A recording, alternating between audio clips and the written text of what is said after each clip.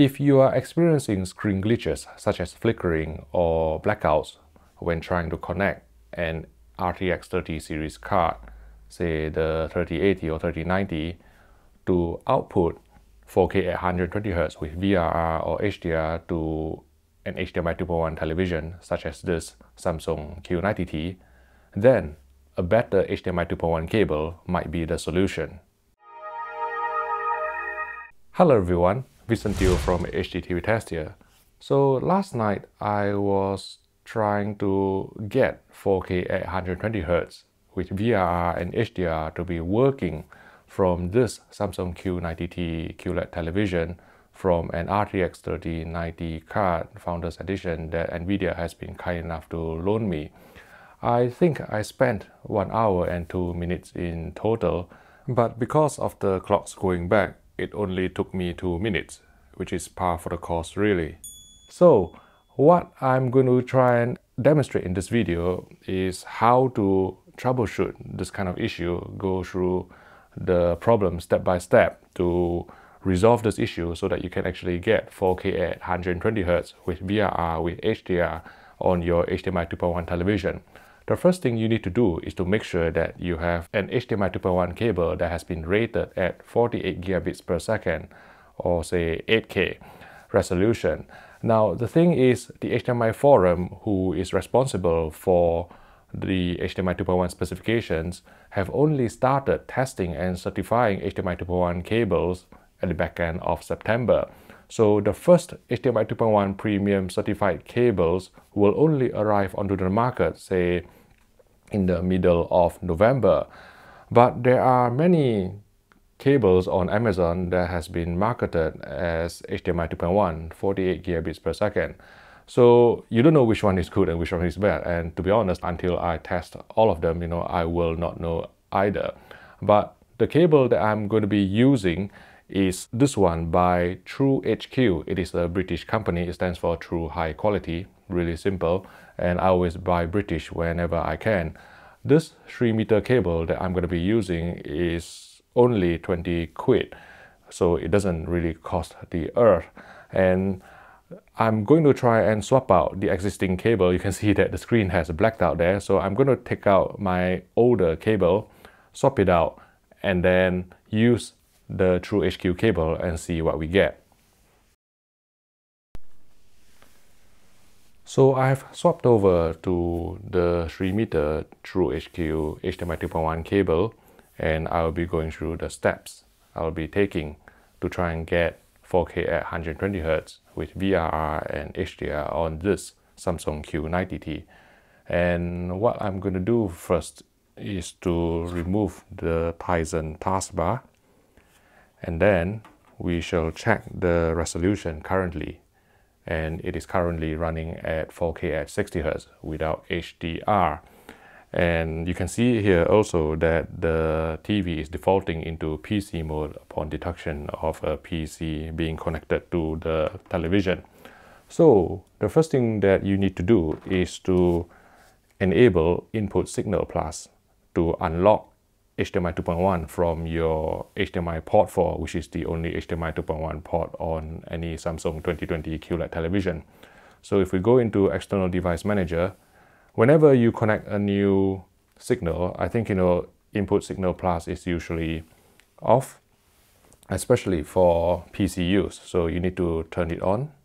This will unlock HDMI 2.1. So after doing that, we get out from here. And you can see here that it has allowed for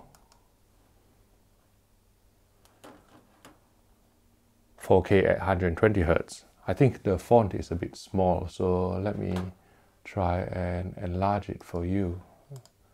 So if I can go to display settings, and then I'll scale up to the recommended font of 300%. So if I can press the info button, you can see that we are running at 4K at 120Hz with HDR and UHD without any flickering whatsoever at the moment. Although I do see some slight bending on this Windows backdrop, but I think it is just how Samsung TVs handle it. If I actually bring up the display HDR test suite, and if I go to 7, so to me it seems that it is actually outputting at 10-bit rather than 8-bit from the gradation on this display HDR. Oh, I would like to thank my colleague Adam Fairclough, also known as Evil Boris, for introducing me to this display HDR app on Windows. It is quite useful. And if I can close this and make sure that, you know, everything is at 120 Hz, and then we'll try to enable VRR. So currently it is not allowing you to select G-Sync or VRR. That is because we are still in PC mode. You need to basically swap to game mode before VRR can be enabled. So we'll go to External Device Manager, game mode. We'll switch game mode on.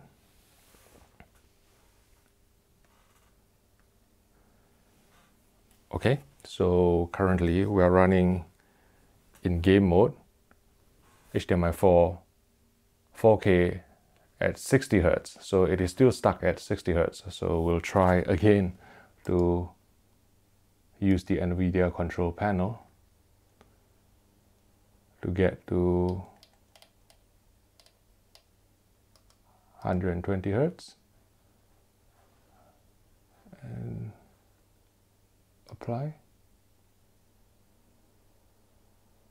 Right, here you can see some sort of issue with the screen. So again, the way to resolve this is to unplug it and then plug it in again. So it will go through the scanning and detection process again. And here you can see that it has reverted back to freezing VRR 60 Hz without HDR. So what we'll do is we will go into game mode again.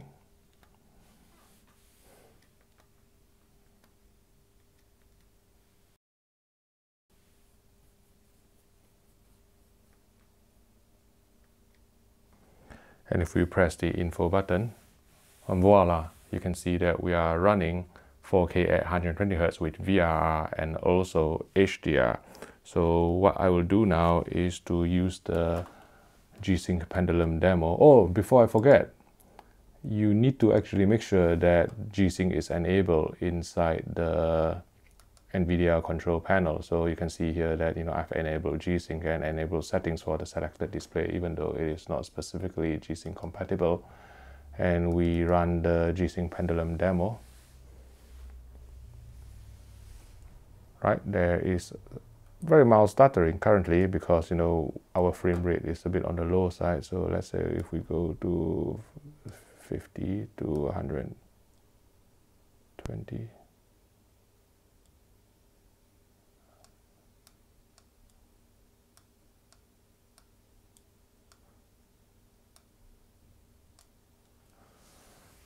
Right, I think, you know, there is some mild stuttering here and there, but I'm not really seeing it now. You know, now that, you know, I'm not moving my mouse cursor, it looks buttery smooth and without any tearing artifacts. And if I can just drag this around,